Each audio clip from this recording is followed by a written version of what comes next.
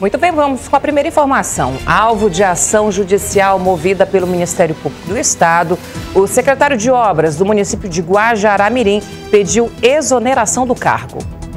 Antônio Bento do Nascimento, esposo da prefeita de Guajará, Raíssa da Silva Paz, pediu exoneração nesta segunda-feira do cargo de secretário de Obras do município. Por telefone, via aplicativo de mensagem, a prefeita confirmou a exoneração do marido. De acordo com ela, Antônio Bento, por iniciativa própria, pediu exoneração.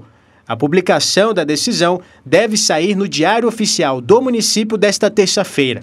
O pedido de exoneração aconteceu depois que o casal foi denunciado pelo Ministério Público de Rondônia por violação aos princípios administrativos.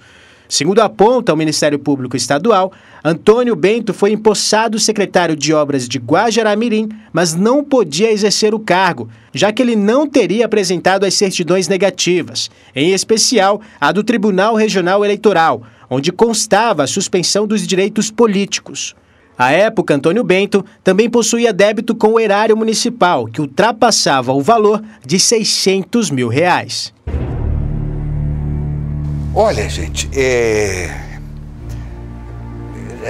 já começou errado. Já começou errado. Mas vamos admitir que o seu Antônio Bento, que eu não conheço pessoalmente, não sei, eu não posso julgar ele como pessoa.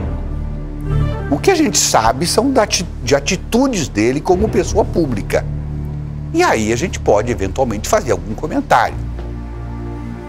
Ele, mesmo que ele estivesse tudo certinho, que ele pudesse ter sido nomeado, que não houvesse nenhum impedimento legal, o que pegou, o que fez haver um descontentamento muito grande na população de Guajará foram atitudes do secretário, que não era outro senão o próprio esposo da prefeita.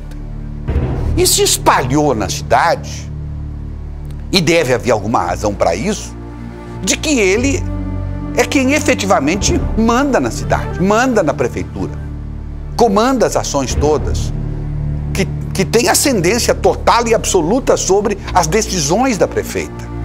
Que, aliás, talvez corrigindo, ele decide e ela executa.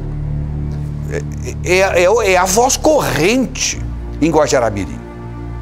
Evidentemente que nós estamos aqui à disposição para ele desmentir isso que falam na cidade. E chegou agora num ponto em que a gestão da prefeita está se esfarelando e que o Ministério Público já entrou no meio, já fez exigências, inclusive com relação ao afastamento da própria prefeita, e isso ainda não foi decidido, deve ser decidido daqui para a próxima semana. Enfim, e a situação é muito complicada. Infelizmente, o esposo da prefeita deveria ter se recolhido logo após a eleição, ajudou a ganhar a eleição, tá bom, ajuda, até pode, até esposo, aquela coisa toda, mas deixa para quem ganhou a eleição administrar a cidade. Ah, mas a prefeita não teria condições de administrar a cidade. Então por que foi candidato? Então por que se candidatou? A população votou na prefeita, para ela gerir o município. Votou errado? Isso é um outro problema. Não foi a primeira vez que Guajará votou errado, lamentavelmente.